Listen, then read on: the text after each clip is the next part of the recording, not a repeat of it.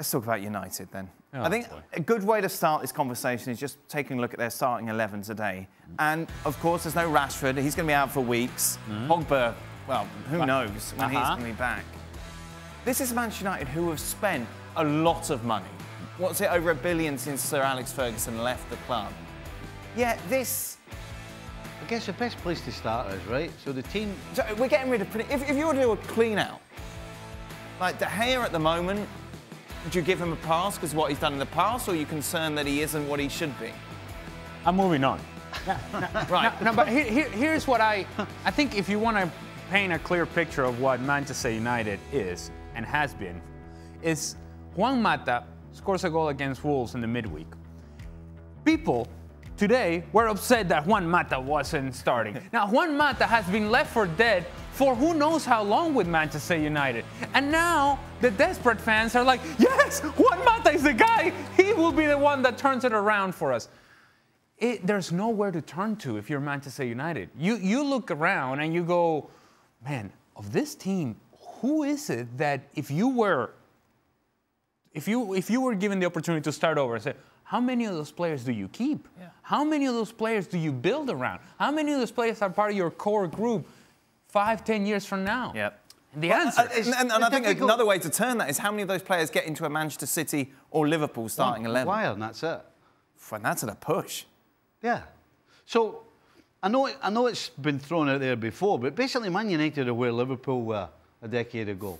And the problem that United have, we can sit, and I'm sure plenty of United fans and people on the board and whatever are sitting looking at that team the way we are and saying, well, we need a clear out. The problem is, you can't have a clear out because who are you bringing in? Yeah. You know, regardless of where you are, when you're a coach or you're a team, when you're bringing somebody in, they have to be better than the one you have.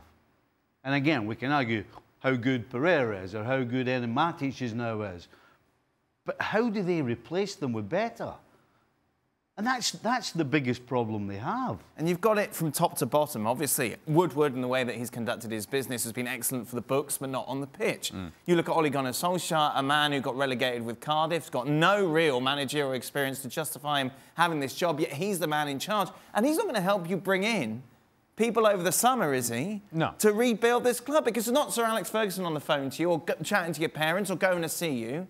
This is Solskjaer. Nice guy, not good enough. Well, and to that end, one of the things that Manchester United has leaned on in this sort of new life of Manchester United is saying, you know what, we're going to depend on the young talent. We are going to nurture the young talent. It's about youth. And then you say, wait a minute. If it is about youth, why didn't you go after Haaland? Why didn't you truly pursue one of the young, up-and-coming strikers in the world? Haaland.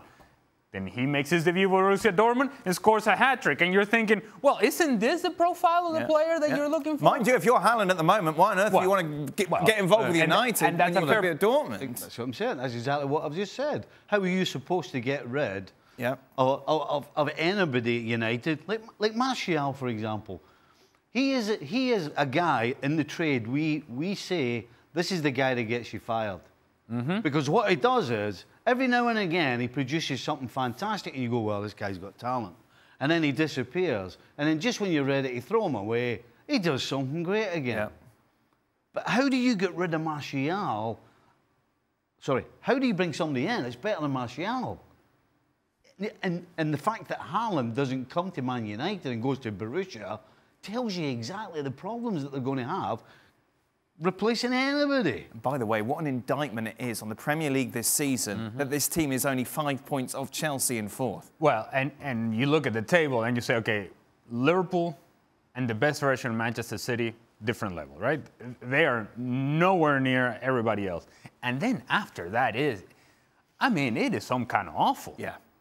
This weekend, for example, Chelsea losing to Newcastle, and you're thinking, my goodness, this is a top 4 team. No, but Ali, that's the appeal of the Premier League. That one team can beat another. Yeah, no, but well, you can say you can turn it and spin it like that, or you can say there is a lot of average and mediocre teams for the money that's in that league. Oh yeah, and the distancing of Liverpool and Manchester City is embarrassing, not only to the teams behind them, but to the league as a whole. Because then you start making the argument, wait a minute, how is this any different than La Liga? Well, It wasn't the differentiation of Its levels are bad, isn't it? Huh? Its levels are bad.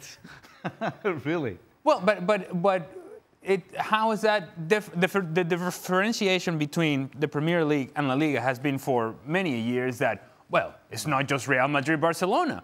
It is Liverpool and Manchester City, and that's it. The other ones have no chance of competing with the other two.